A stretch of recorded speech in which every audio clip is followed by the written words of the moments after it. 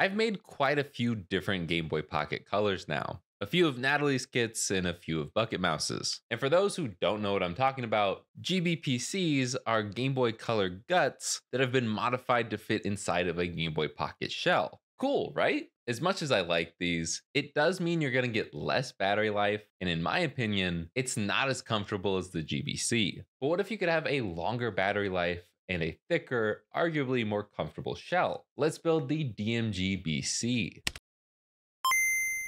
This is another Bucket Mouse special, and I believe this actually came before the GBPC. But just like with the other Pocos, this is not for beginners. It's also not cheap with 4 boards to assemble. Thankfully for me, this time PCBWay took care of the bill. If you don't know, PCBWay makes, well, PCBs, and can even assemble them with all the components your projects may need. They also offer 3D printing, CNC machining, and other similar services to help you make your projects awesome on the inside and out. My favorite part of PCBWay is their pages of community-made projects. You'll see a ton of cool things to build, and a lot of them can be made entirely through PCBWay services, just like the Frog Boy color that I put together recently with the help of PCBWay. You can also find today's DMG color boards on the same community tab, and with their assembly service, you can have all of the aftermarket components soldered on for you, just like mine. Thank you to PCBWay for sponsoring this part of the video. Now back to the part where I have to do the work. This is an entirely brand new board with a lot of fresh aftermarket components, which is something that I love, so I don't have to transfer every single little tiny component. And while that does make life easier, this is still difficult to complete. The only things that I had to do were solder down the CPU and crystal from a GBC, as well as the link port, power switch, cart slot, and transferring all of the pieces from the headphone jacks board of a DMG. Otherwise,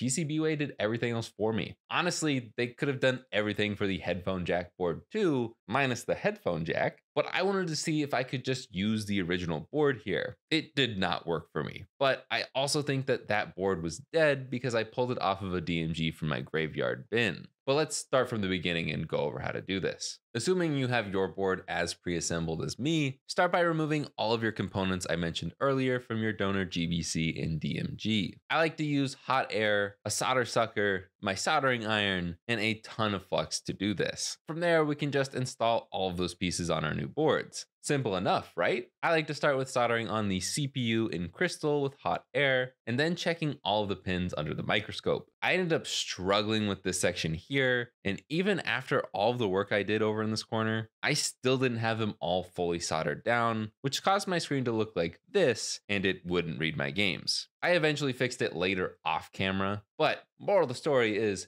check all of your CPU pins thoroughly, and RAM if you do the RAM yourself. I actually got that done by PCBWay, which was kind of a shock to me. Thankfully, adding the link port, power switch, and cart slot was pretty simple and straightforward. Like the Game Boy Pocket Color, you can't just reuse the original power board, but we can reuse the wires to attach the little boards to the CPU board. You just need an extra wire for the power board. The power board was fully assembled for me, so nothing to worry about there. But even transferring all the headphone board pieces wasn't too bad. I didn't record that part, but the only tip I think you'll need is I recommend flush cutting these pieces off because they fell apart when I tried to desolder them the first time. Or you could just buy the new components for them. You can find more information on that in the GitHub that I'll link down below. Now we can finish up with installing the IPS screen. I recommend getting an IPS ready shell so you don't have to do a bunch of trimming. However, you will need to get this very specific GBC Q5 screen kit from High-Speed Edo. That's because this one allows us to actually adjust the screen position. Installing the rest is pretty straightforward. I didn't make a full-scale tutorial for this one, but I will have a walkthrough on the second channel, Jake64, with some tips and tricks that I found along the way. Like last week's video, I had some top-down camera blunders here, so it honestly wasn't the best as a tutorial, but you can still watch and learn from my mistakes. Sadly, this time I didn't make any extras to sell on my website, but if you want me to maybe do a limited drop, let me know in those comments down below. Of course, you can always buy a ton of other pre-modded consoles, cool shirts like this one, and even my very own Game Boy game over at RetroRemastered.com. However, like my last GBPC video, I'm not going to focus on the IPS screen here. I've discussed IPS screens in plenty of videos for the Game Boy Color specifically on this channel and the second channel. So I'll link to my IPS kit comparison video down below if you really are interested in that. But for this video, I want to focus on reviewing the mod process and compare it to the other mods that are like it. I mean, to my knowledge, this is the only mod that actually does the GBC in a DMG shell, but compared to the GBPCs of the world, this thing rocks. I love it so much more. I love me a thick boy. And now that I have a thick boy color that has insane battery life with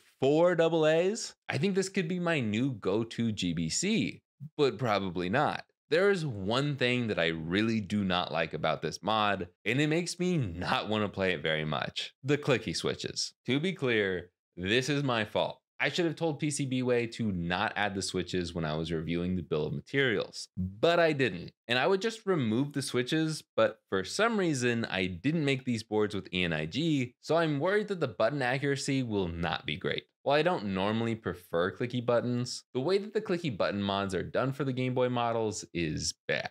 The problem is, you still have to use the membranes so the plastic can actually click in the switches. And that means you essentially have to press the button twice to actually get it to register. The membranes can be depressed and feel like you press the button, but you'll need to press a little harder to get the clicky switch to depress as well. I genuinely hate that. So I tried making some 3D printed inserts for the buttons to avoid the membrane issue, but I couldn't get it to work well either. In the end, I ripped the graphite pads off of the membranes and super glued them to the buttons. But even still, it actually starts to hurt my hands after like 20 minutes of Wario Land. Again, all of this could have been avoided if I just made the boards with ENIG and excluded the clicky switches. I'm just sad that I didn't do that, and I wanted to rant about clicky button mods for Game Boys. However, I did actually exclude one thing from this build, and that was the LEDs. Not because they waste a little extra battery life, not worried about battery life here. It's because the way it was entered in the bill of materials for the assembly service side of things, it ended up heavily increasing the price of this mod by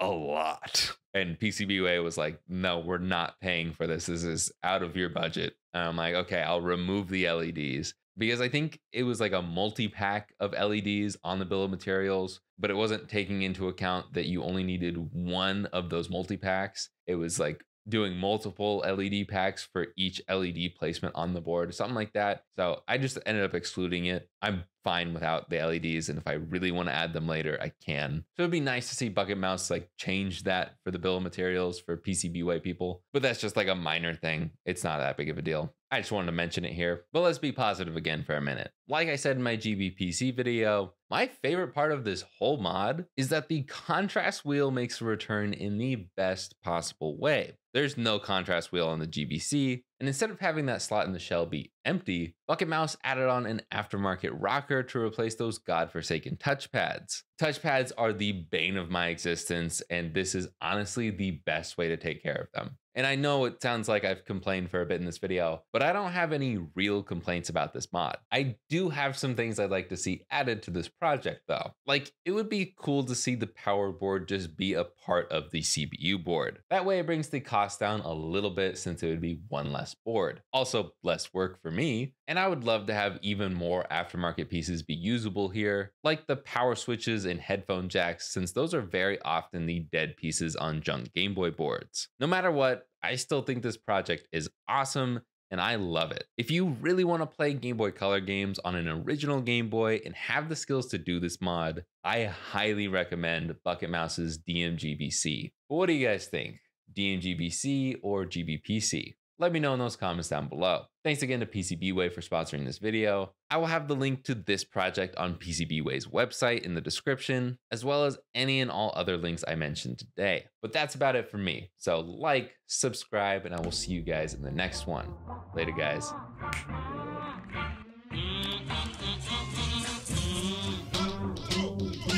Also, for some reason, I can do this. Turns on when I press down here. I think it's because it's shorting the power switch to turn on, because power switch was off.